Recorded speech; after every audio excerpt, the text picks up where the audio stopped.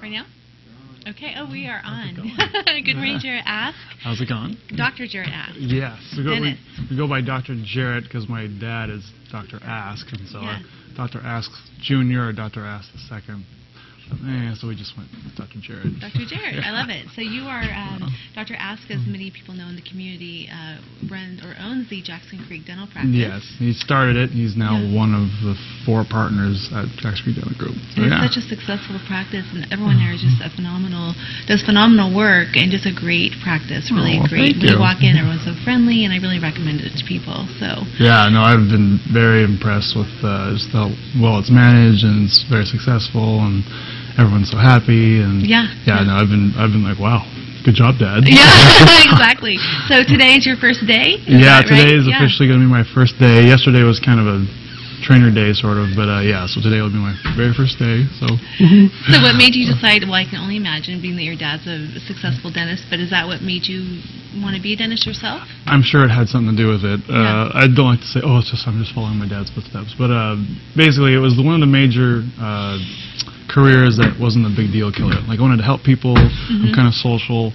I like to interact with people, but I wanted to be home. I wanted to control my own hours. So if I want to be a lazy bum morning, I could be like, oh, I'm just going to take this day off, and actually have that control, and but yet have a major influence and help people. So I like the teeth have to do with people's appearance and their mouth and the smile is like what we first noticed about each other. Like you said earlier, the smile and the eyes are, I think, 2 very important first impressions. Yeah, I know. And people look at the eyes and people look at the teeth, and so if one is messed up, then people are like, oh, I see that, and people can be embarrassed by that. And so it's fun to fix or help people get those things natural and nice looking, and then they love it.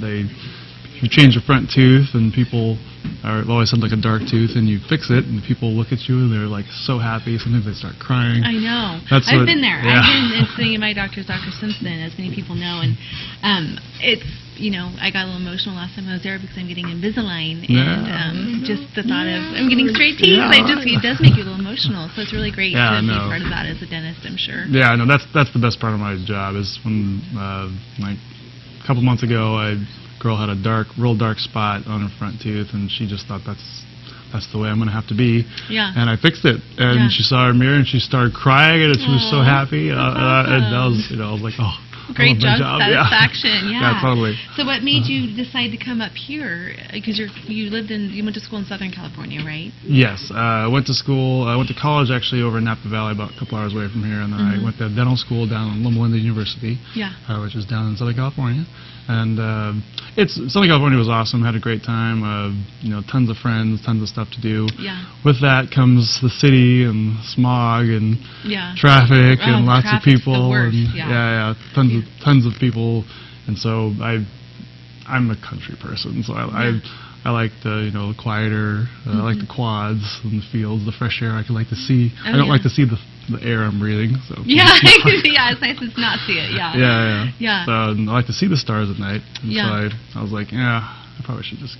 I like the country, and I had a great opportunity to work, and happened to be a dental practice my dad created. And, that's blessed wonderful. To be his son, and have a very good opportunity. So I said, sure, okay. I found a girl that would want to follow me. So. You recently got married. I got married about 6 months ago. Yes, to Casey. Did she like it up here? Yeah. She said she likes it. She says she likes it. We'll see. If she says in 6 months. She loves you. She'll like it. Yeah, that's good. You guys are newlyweds, so it's still good. No, I'm just kidding. No, it'll be always good. It'll be blessed. That's wonderful. So, you're building your clientele now, or your patients? Yeah, starting to. I'm sure my dad and the rest of the partners are helping me a lot. But yeah, definitely. Yeah, so you need a dentist. Dr. Jerhet. That's how you go by, right? Yeah, Dr. Jerhet. Because there's now 2 Dr. Asks. Yeah.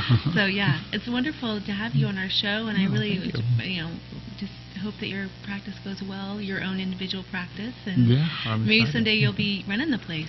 Well, there are other partners, but maybe I'll, if my dad ever does retire, which he may not, but I'm sure I'll take more of that. But it's it's all good. You know, we're all happy. We have very good relations with each other, and so it's a fun. Eventually, hopefully, I'll be a partner, but right now I'm just an associate. Yeah, so, that's good. That you're kind of getting mentored along. Yeah, no, absolutely.